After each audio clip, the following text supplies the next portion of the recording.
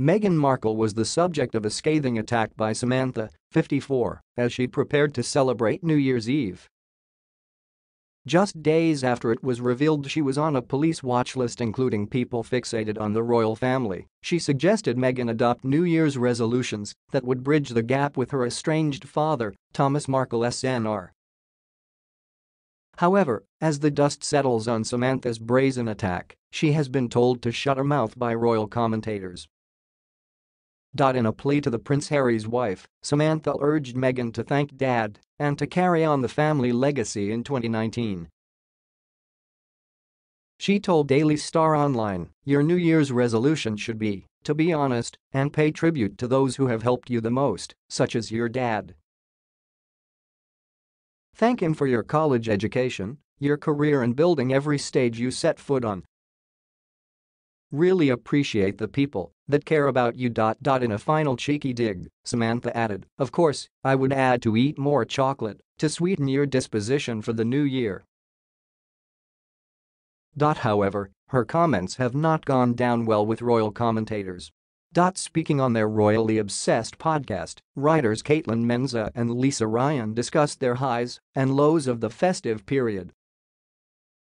Ms. Menza revealed that her low was reading about Samantha's comments, saying, "My low was that Samantha Markle talked to the tabloids and announced her New Year's resolutions for Meghan Markle. Basically it was like be nicer to our dad and remember who paid for your college. And eat some more chocolate to sweeten your disposition. I have a couple of resolutions for Samantha Markle. The first, second and third are shut your mouth, and the fourth is leave room for magic." Or leave room for magic point references a comment made by Meghan Markle on her former blog, The Tig, on which she detailed her 2016 New Year's resolution. In it, she vowed to be open to change and leave room for magic. Both commentators then pointed out that she went on to meet Prince Harry later that year. Meghan's relationship with her father has reportedly grown increasingly strained in recent months. According to Samantha, Mr. Markle is yet to fully recover from the heart attack which struck him down earlier this year.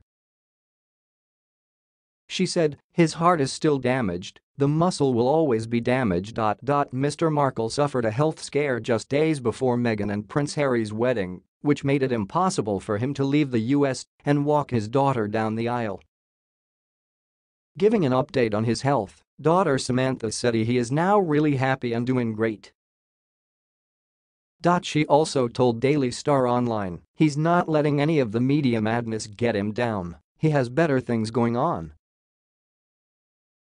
My dad's doing better, and I'm really happy for him. I've been able to work closely with him so that his health has improved and that he's not depressed."